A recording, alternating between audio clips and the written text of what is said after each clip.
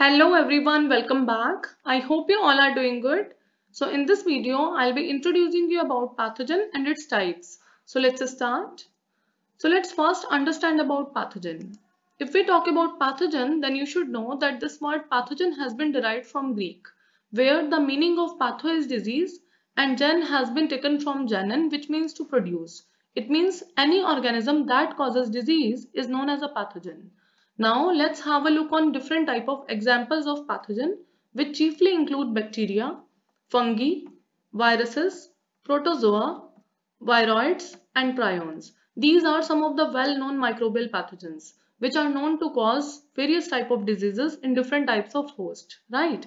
Now let's have a look on examples of bacterial pathogens. So if we talk about bacterial pathogens, then you should know Salmonella typhi is a bacterial pathogen responsible for causing typhoid disease, and Vibrio cholerae is a well-known bacterial pathogen to cause cholera, right? So I hope you are clear about the pathogen now. Now we will be talking about different types of pathogens. So let's see what are the types of pathogen that we are going to cover in this video. So the first type is extracellular pathogen. Second type is intracellular pathogens. Intracellular pathogens are further of two types, obligate intracellular pathogens and facultative intracellular pathogens. And the third type of pathogens what we are going to cover in this video includes opportunistic pathogens, right? So now we will try to understand about each of these type of pathogen one by one. So let's start from the first one, that is extracellular pathogens.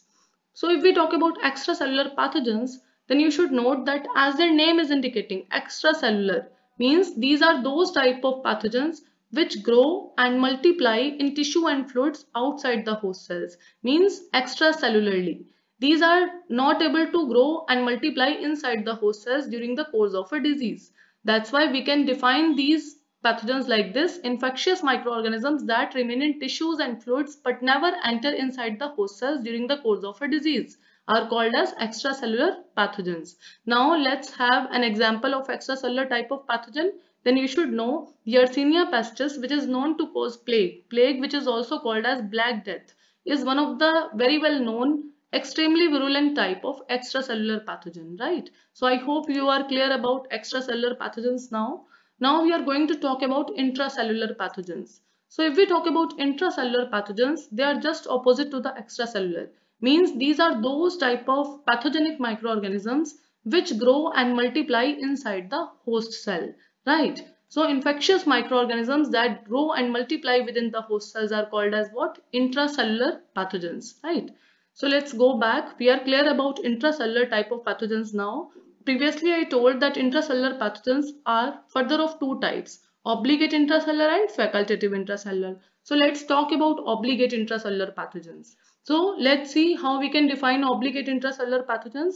Microorganisms that reside within the cells of the host but are incapable of growth and multiplication outside a host cell. Suppose we are interested in culturing some of the intracellular pathogens, and when we are interested to culture them in laboratory under in vitro conditions, then we are not able to culture them under laboratory condition. Why? Because they are strict with regard to the requirement of host cells to support their growth and multiplication.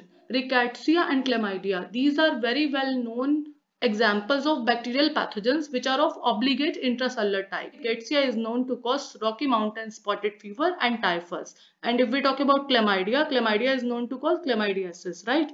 On the other hand, if we talk about another group of microorganisms, what we call as viruses, you should know that all viruses are obligate intracellular type of pathogens. It means host cell is a mandatory requirement to favor the growth of viruses when we are interested in vitro culturing of viruses. Let's talk about facultative intracellular pathogens now. If we talk about facultative intracellular pathogens, of course, as their name is indicating, intracellular means these are also those kind of pathogenic microorganisms that reside within the cells of the host, but they can also be grown in pure culture without host cell support. What it means, as the picture is indicating, if we are interested in culturing these microorganisms in laboratory, even then on synthetic media, artificial nutritional medium, these microorganisms can grow and multiply, right? So Brucella abortus is one of the well-known bacterial pathogen which is of facultative intracellular type. And if we talk about Histoplasma capsulatum an example of fungal pathogen, right, which is of facultative intracellular type. If we talk about Brucella abortus, it is a well-known causal agent of which disease? Brucellosis. That is a kind of zoonotic disease. Zoonotic diseases are well known to get transferred from animals to human also. And if we talk about Histoplasma capsulatum, it is known to cause histoplasmosis, right?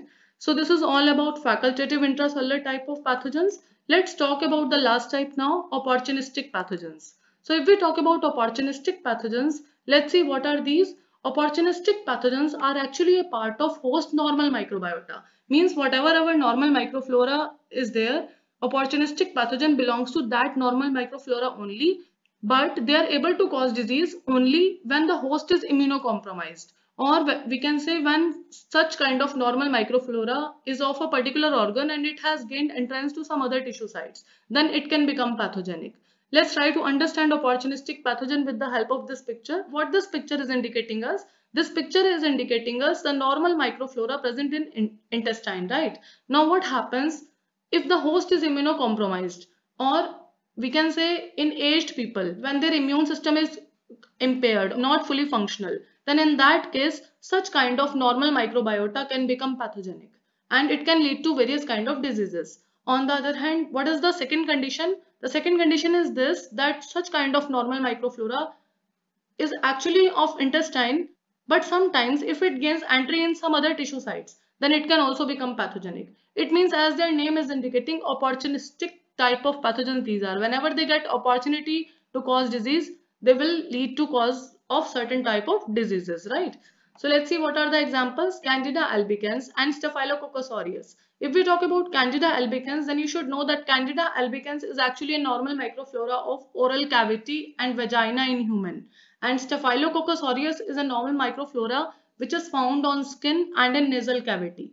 So both of these type of microorganisms, although they are a part of normal microflora, but under above type of conditions means when the host is immunocompromised or upon gaining entry into some other tissue sites, then they can become pathogenic and leads to cause various kind of diseases. Like Candida albicans can result in causing candidiasis, or sometimes Candida albicans can also lead to systemic infections which covers nails, skin, mucosal membranes. These all are different parts which are affected in the host by Candida albicans. And if we talk about Staphylococcus aureus can also lead to bacteremia, which in turn can lead to what? A kind of systemic infection throughout the body. So I hope you are clear about all the types of pathogen and pathogen itself. So this is all about today's video and I hope this content is really going to help you. Thank you so much. Keep watching.